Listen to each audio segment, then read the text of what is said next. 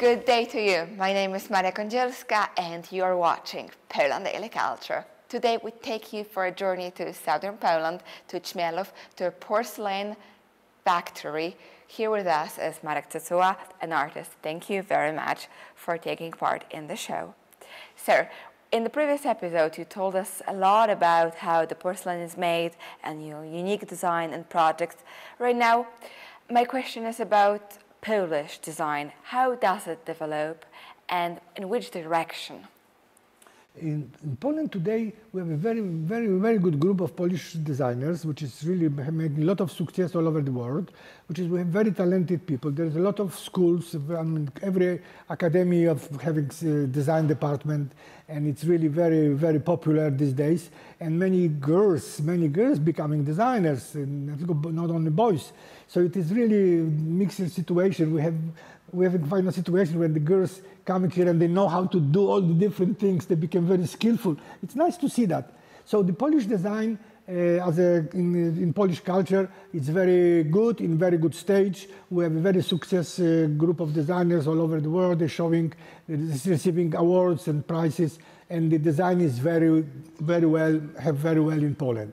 Here in our place, this is a good example also to showing that factory industry looking into the design and also accepting the design as a part of their own marketing and or the production. And for this is this example that this kind of studio existing in Polish industry, in Polish factory.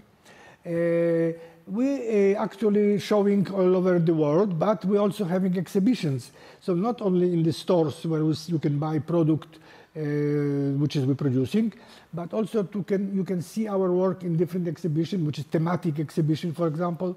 Parallel with design, we're doing artwork. And this is actually in the last new exhibition in Warsaw, in Institute of Industrial Design in Warsaw. There is this exhibition of mine, which is showing exactly this transition between the design and art, really that area where we call it the gray area between the art and design, where the objects are shifting, once in the functional, one it is art. And that you can see on that new exhibition in Warsaw, which will be there for another 2 months. And so there's a moment when actually we in our daily life can use something artistic, can have in our home space something artistic, which we can also use and I would say take part in our daily life, because usually if a person has a painting and can afford a good painting, it's hanging on a wall and doing nothing. But with this, we can incorporate it to food, but also to putting flowers or to using other element. Tell me, in your life, when you were thinking from the very beginning of becoming a porcelain designer, did you think it will go this direction or this way? Or were you afraid, for example, that it will become not fashionable anymore to use porcelain? Yes. From the beginning of choosing to stay working with porcelain through my life, it was a kind of decision. And I took this decision because I saw it in this material, this kind of opportunity, this kind of possibilities. Plate could be on the table to eat from it, but then also this plate could be on the wall and it became art, which is the duality of this material could be produced. And that was very interesting for me to be able to produce from one side functional design and also shifting sometime and creating artwork which is not functional, not utilitarian, but for the soul, for the emotion, and for the heart. So this was wonderful in this material and the process of the ceramic that you can actually create this kind of thing. And this was rings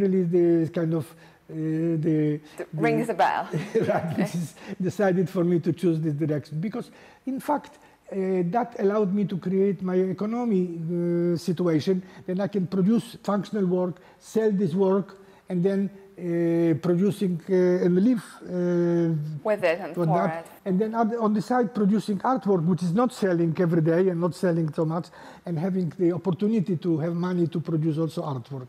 Were So you that's not wonderful. afraid that while coming all the modernization and the elements of plastic, that so many people are using, we are using plastic in so many ways. But I would say that the porcelain stayed, because we rather eat from porcelain than we would eat from plastic. Of course. No, this material, I think, will stay with us. Even the technology and new materials coming up and the changing imitation of porcelain in different plastic materials, Korean and other materials. But this porcelain has something unique. There is something which is for all these years of our development of our culture, we get connected to that. We have it at home. We're eating from it. We cherish that. We're passing that from generation to generation. So this material has value also not only functional, utilitarian, but also emotional.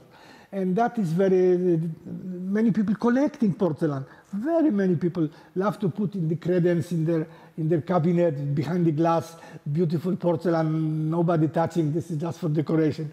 So we feel how people cherish this material and porcelain, and this is giving us a lot of satisfaction that we're working with such a material that gives people such a satisfaction and emotional connection to the material.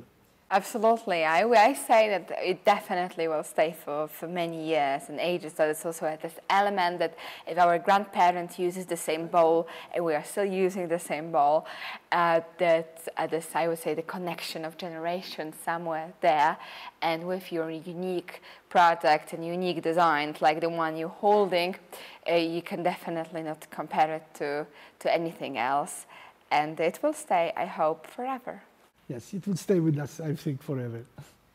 And you, the viewers of Poland Daily Culture, you probably have something of porcelain at home, or you're eating from it. If you're thinking about going in a modern or different way, changing and looking for a different design, Marek Tytuła and his exhibition in Warsaw is a place to go for an inspiration, but also go to the store because they are accessible also for a ordinarily common buyer, and that's what's beautiful in porcelain.